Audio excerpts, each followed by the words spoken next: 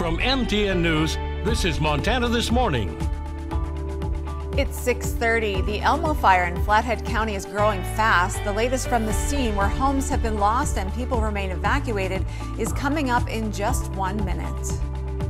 Also ahead, a small grass fire in Bozeman shows the danger of wildfire at this time of year, where it happened, and what firefighters are saying about it. We talked about that yesterday. A red flag warning for most of southwest Montana expired at 9 o'clock last night. High temperatures, low humidities, windy conditions, all of that. We're fortunate we didn't have more fire starts out there because it was just ripe for that. Good news is today the winds have tapered off. Temperatures are going to be dropping down. I can't do anything about the humidity in that until tomorrow when it starts to rain. Good, rain. That's what we need, is some rain. Yeah, sadly, it's only going to last for a short period of time, but we are going to get some break from what we've been dealing with here this week. Well, we have a break in it right now. Beautiful morning out there. Cloudy skies for the most part around southwest Montana. Temperatures in the 50s and some low 60s. Whitehall at 63, Dillon at 58, 52 down in West Yellowstone right now, 60. And I don't get to say this very often. The winds are blowing out of the north at 3 miles per hour is all in Livingston. I want to share that because usually it's, so windy over there. Ennis, by the way, 56. And calm. I don't get to do that one very often either, so we're going to do that. Temperatures today warming up into the low 80s under cloudy skies for the Bozeman area. There is a chance of a shower this afternoon as well. Better chance tomorrow. We'll talk more about that. For Butte, upper 70s today with a slight chance of a shower under cloudy skies, and then another chance tomorrow. More to follow on that, Judy, coming up in just a few minutes. Thanks, Chet. The Elmo fire west of Flathead Lake continues to grow to the north and the east. The fire has now grown to more than 20,000 acres and is on the verge of reaching Lake Mary Ronan. It's currently 6% contained. The last estimate fire officials gave reported that at least 8 structures, 5 of them homes, have been lost to the flames.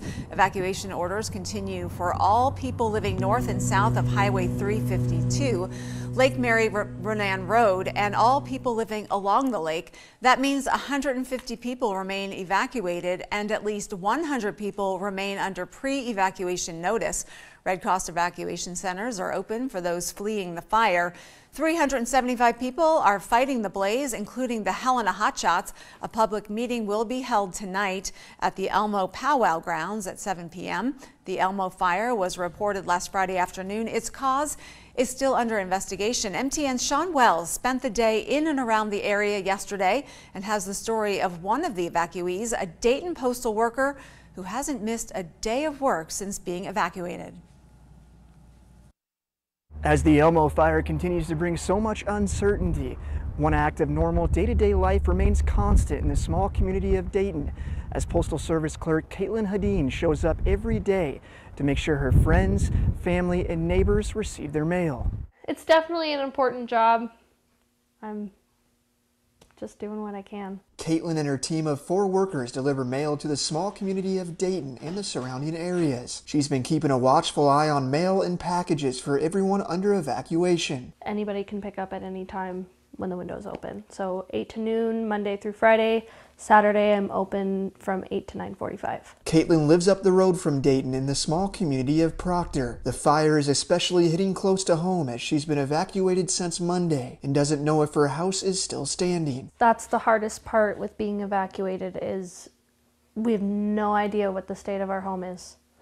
They say, oh, the fire's reached about here, but you have no idea if it's touched your house or not. Caitlin has lived in Proctor for the last 12 years. She and her fiance Brendan are now staying at a family friend's property in Lakeside as they patiently wait. It's so unpredictable. It's got everyone on pins and needles. Caitlin describes Monday's evacuation as frantic, grabbing everything she could on autopilot. We just packed everything and left. I grabbed everything for my wedding except for my wedding dress.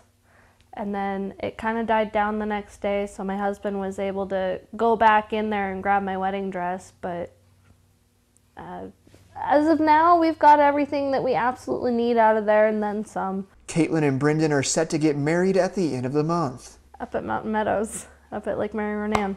So we've got to find a different spot to go. Caitlin says she's proud of the way her small community takes care of one another. She'll keep doing her job at the post office with a smile and a helping hand for those who needed it. We'll all make it through. We always do. Especially as a community, as a one giant family. We take care of each other. In Dayton, Sean Wells, MTN News. Where there's fire, there is often an abundance of smoke.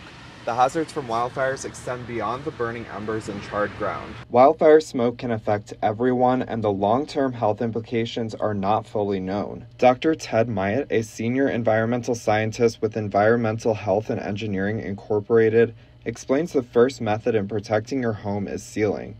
Wildfire smoke particulates are much smaller than other particulates and can easily find their way into your home. Given the increasing amount of smoky days, Myatt recommends investing in an air purifier. So first and foremost, you want to get one that's a HEPA air purifier. HEPA filters remove 99.97% of particles down to 0.3 microns. And so 0.3 to 2.5 microns is really the size of particles that we're talking about. The size of the wildfire smoke particles can actually lead to them being more harmful and impacting more of the population than other particulates. There's obviously particles in the air from other combustion sources, from power plants, from car exhaust, all that sort of stuff, right?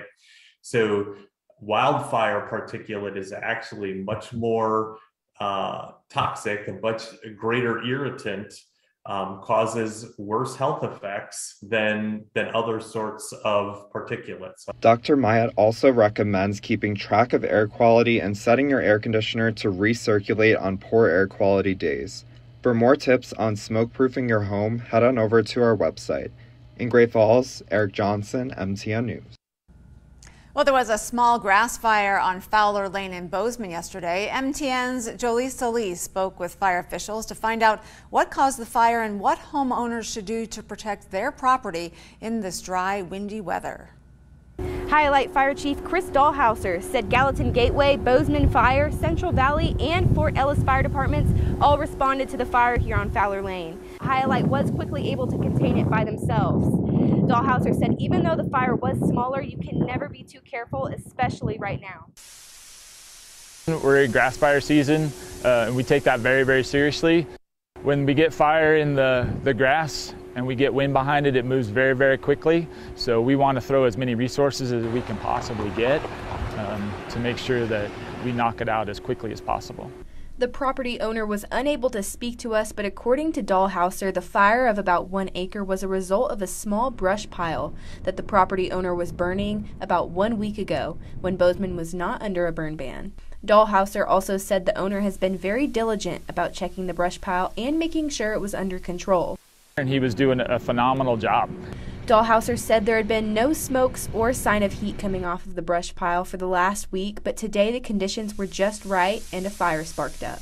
And with the amount of heat we've had and then this wind today, it actually must have had a hot spot in it, and it started up again and got into the grass, and away we went. Dahlhauser said Bozeman is under a red flag warning and all outside burning has been closed. He recommends property owners have greenery at least 50 feet around their home and to mow down dead grass. This will cause a grass fire to slow down and give firefighters a chance to contain it. For any homeowners, for anybody living in the district, just be very, very thoughtful about what you're doing and how you're doing it, just to try to prevent any grass fires from starting. In Bozeman, I'm Jolie Salee, MTN News. Car vandalism is nothing new, but bear in mind we're about to show you something you don't see every day. It's a brown bear breaking into a Red Lodge vehicle during the night and absolutely destroying it. MTN's Haley Monaco has the story on how it all played out. It's not too rare to see a bear when you're near Red Lodge, but what is uncommon is for a bear to open your car door and climb into it. But that happened to one couple Monday night. Well, it was there from about 11. A little after 11 at night till almost 7 o'clock in the morning. After 8 straight hours in a car, even the best of us get a little cranky, so it shouldn't be a huge shock. Every once in a while you'd hear a crunch. That the passenger who ended up in the Pilates vehicle Monday night was more than eager to get out. I thought maybe it had a garbage can it was chomping on or something, but it was my car. It was crunching up. Yes, a bear somehow ended up in the family's car, shut the door, and couldn't get out. Mike and Maria figured it out when their car lights started flashing and the alarm went off. We called the sheriff's department, said there's a bear breaking in our car. Fish, Wildlife, and Parks promised to check it out in the morning, not realizing the bear was trapped. And after a restless night's sleep, Mike decided to take matters into his own hands. Yes, that's him, carefully opening up the car door the next morning with a stick. I reached through that side door there and reached out and popped the door of the car, and the bear come roaring out of there. Yeah. It turns out the mom's 2 cubs were close by hanging out in a tree. Once Mom found them, the trio took off, but not before she left behind a mess. And we are so surprised, very surprised that we saw the car is totally wrecked. We can't believe. It's total. A shattered windshield, destroyed roof and passenger door, and a chewed up dashboard is just some of the damage. But their first thought when they opened their now totaled vehicle was not about the destruction left behind. Instead, they were hit with something else. The odor. Odor. It's kind of, yeah. Bears are stinky creatures. Yeah. The Pilates are adamant they didn't have any food in their vehicle and think the bear was just so used to opening car doors to try to find food that it got lucky when it stumbled upon their unlocked car door. A nightmare experience, but one this couple is somehow able to laugh about. It's a Subaru. No, we call that Subaru. In Red Lodge, Haley Monaco, MTN News.